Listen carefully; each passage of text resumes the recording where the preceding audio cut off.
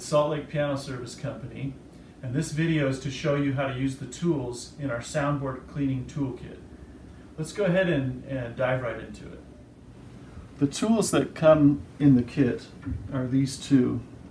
There's a thin, flexible piece of steel that's used to work a rag into the strings and work it around in areas that are hard to reach.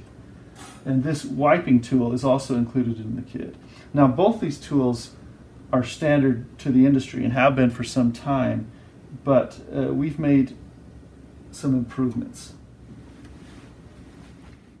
As you can see, what we've done is added stitching and a double layer of cloth here, so for durability, and also to ensure that these pieces won't come detached from the rest of the tool. I'm going to go ahead and show you how I would clean this piano. This is a Steinway & Sons Model B, and it's quite old. It's due for a rebuild, but it's also gathered a good layer of dust, which makes the perfect demonstration. You can see here that there is quite a collection of dust that we can see on the plate quite readily. And although we can't see it very well from the camera and the lighting here, that same accumulation of dust is underneath the strings on the surface of the soundboard. Now, functionally, it's not a big deal that we clean the soundboard. It's not going to make a drastic difference in the tone or anything like that.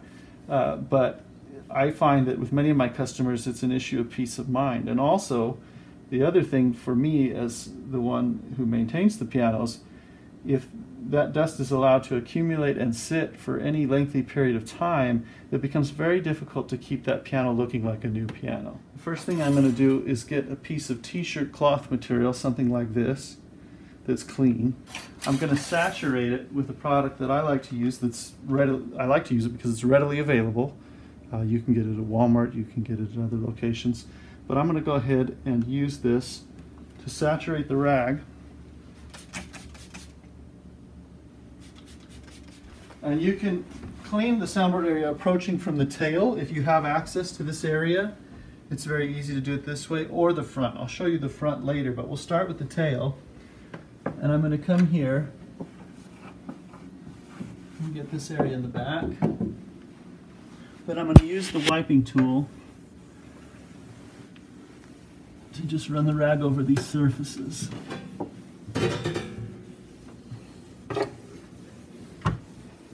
The tool's made out of brass, so you don't need to worry if you make contact with the strings. It's not going to damage them. It's softer than the metal alloy that's used in the music wire strings.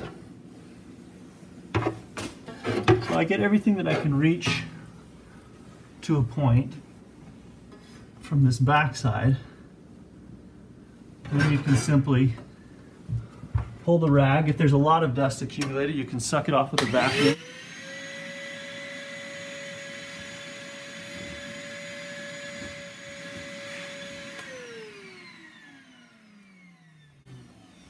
And then we'll go to the front. Now here's where the soundboard steel comes in. That's what we call it in the industry, soundboard steel. If you double the rag over it, it's easy. You can find some place to work it in. Sometimes between the strings there's a larger gap. Then I can place the wiping tool directly on top of it and scrub things this way.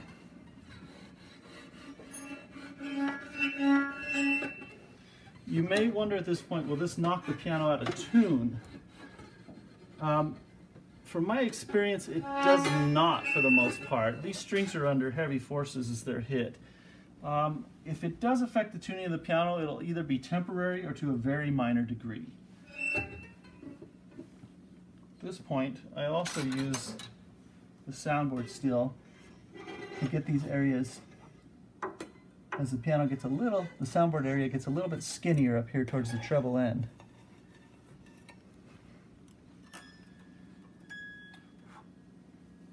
As you can see, I've got a little piece of paper or something that's in there, and that can be removed easily. We can get that out of the action later. If you are cleaning your own piano rather than having a technician do it and you're worried about debris, we could have blown that paper out the other side and it wouldn't have been lost in the action if you're worried about that. Grab it, and pull it out at the very end. Most of the surface is done here. I'll suck it up with a vacuum. Now, my rag is still damp. If there were any areas that didn't get wiped very thoroughly, I could go through and do the whole process again. I think that's probably pretty good for this piano, but with the rag still damp, this dust on the plate will cling to it very well. You might also wipe the dampers here. When you're wiping the dampers, people are often afraid they're going to damage the piano. The main thing is you don't want, these dampers are on rather fragile wires, you don't want to twist them in this direction very vigorously, so you want to wipe kind of this way, or brace them a little bit with your fingers if you're worried that you might. Another great cleaning tool is using a microfiber rag, and that also can be, you can put some detailer on that, and it also cleans the dust off the plate very well in all of these areas.